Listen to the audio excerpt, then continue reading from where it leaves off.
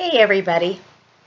I want to just touch base a little bit. I just finished grading Module 4. I feel I'm a little bit behind in my grading, mostly because of spending a lot of time writing to everybody, particularly around last week's Module 3, and then making a decision to ask people to redo that. So if you're feeling like you're a little behind, we're all in the same boat, but it was important to me to ask you guys to do that because Module 3 really set you up as a base, and you will see that there are a lot of upcoming modules that ask you to go back to your work in Module 3. So if you didn't get it or it wasn't well done, it would be problematic for you in the future, and I didn't want the grades for many other weeks to be bad because the work from Module 3 was not good.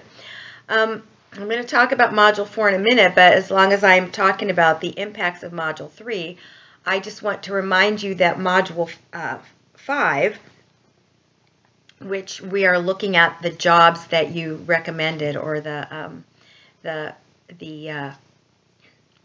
recommendations that you had based on Module 3 of what kind of positions you might create to help the organization further its mission. You're going to be diving into those a little bit. You may feel that after you redo Module 3, you want to go and check that your Module 5 actually has the meat that it needs to have.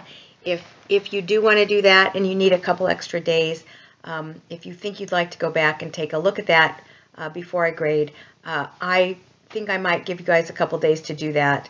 It's just the point, again, that Module 3 is a building block for a lot of what comes next, and to the extent that you have done a better job in revising Module 3, everything that follows should be better, and you might want to take a look at Module 5 as well. Okay, you do not have to redo it, just suggesting you might want to go back now that you have a new understanding of Module 3. Sorry, my camera is shifting a little bit, and take another look. Okay, so let me talk a little bit about Module 4. First of all, we're pretty much still in the first third of the semester, and so your ability to actually assess what you heard from the people that you interviewed is kind of based on your common sense at this point, or any prior experience you have in terms of volunteering personally, or overacting, I lost the word I was looking for, but supervising, let's just use that, overseeing other volunteers, etc. So if you have a lot of experience, you might have been able to pick out some things that didn't seem right or could have been done better, or were, recommendations that you would have easily made. But for some of you, this is the first time that this whole concept of volunteering and managing volunteers, finding volunteers, figuring out where to use them in your organization, for some of you, this is all new. You have all, no doubt, been volunteers, but thinking about the entire strategic plan and follow through for volunteers is probably something a lot of you have not done before. So, having said that, if you will notice, I asked you to interview somebody who was not the expert in volunteer management, anybody but the volunteer engagement coordinator, manager, whatever they call their person in their organization. Some of these organizations don't have that position, but some of them did.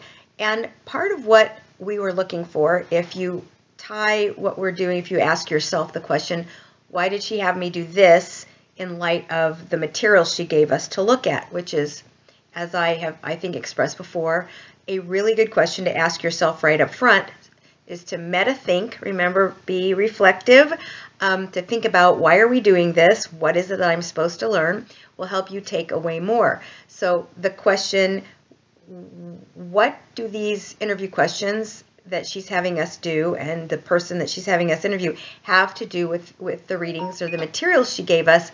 One answer is that one of the things that was covered in Chapter 4, or I mean in Module 4 materials, is the need for everybody in the organization, including the paid staff, to have a really clear understanding of the way volunteers contribute to the mission and to be integrated in a way that both the volunteers feel that they are a part of things and the staff, the paid staff, feel that they really understand the role of volunteers and that they feel comfortable with them.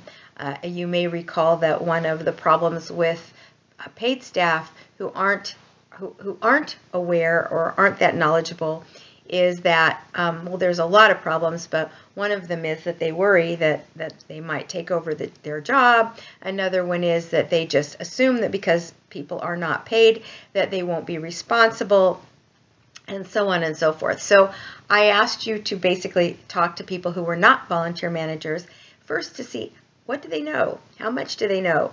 And if you read through some of your classmates' work, you would see that what they knew was all over the place. Some of them, frankly, had to answer I don't know to some of the questions they were asked, and others of them could give very detailed, knowledgeable explanations. So you can see that organizations are all over the map. Another thing that I hope you noticed, and if you didn't, you might want to take a minute to go back and check out, several of you actually interviewed people, different people from the same organization. And you could see that depending on who you talked to in the organization, I think we had 2 people from Boys and Girls Club. I think we had 2 people that talked to Ability 360. I think we had a couple people that talked to folks at the zoo. And I can't remember what else. Maybe there were a couple of people that talked to Girl Scouts. I can't remember. But the interesting thing is that those interview responses did not look the same. So we can see that a consistent message isn't necessarily happening even in an organization where some people are very knowledgeable. An interesting thing that happened to me today is I happened to have lunch with a wonderful woman named Linda Taylart, and she is a volunteer manager by profession. She has been for many of the years of her career, and we were talking about some work that she's been doing with a couple, as a consultant with a couple of organizations, and she was expressing that no matter how big and how seemingly well-to-do with money to spend and sophisticated an organization is, it's no guarantee that the people who are running their volunteer program know best practices. There's a really good reason for that. It's only been the last maybe 10 years or so, maybe not even quite that long, that volunteering has been something that we teach. We tend to basically think that managing people, finding people who work for free should be easy, because I'm not sure why actually. If you stop and think about it, it's kind of hard. But often what has happened is an organization will take a really good volunteer, and when they realize it would be useful to have a staff member to coordinate the volunteers, they will ask a really long time good volunteer if they would like to take that job. Well, you know, being a really good student does not guarantee that you will be a good teacher. You might like to learn, but you might not like to teach. You might not like developing lesson plans. You might not know anything about how people learn. Same with volunteering and managing volunteers. You might be a great volunteer who loves to show up and gets a lot out of contributing to the cause and the social aspects of volunteering, or feeling like you're being useful. But that does not necessarily mean that you know how to manage people at the worst case scenario, or what the best practices are even at the best case scenario. So, excuse me, I'm getting whatever is going around and losing my voice. So anyway, I think what I wanted you to see is just how different these things are. Also, I'm sure some of you noticed that some of these volunteer programs sounded really strategically sound, and some of them sounded kind of loosey-goosey. And I guess I would say this. You probably don't know this now, but it will be interesting for you at some point down the line toward the end of class, when we have had each module that helps us learn all the different pieces of strategically engaging volunteers, from thinking about where they fit all the way to evaluating them at the end, and everything in between.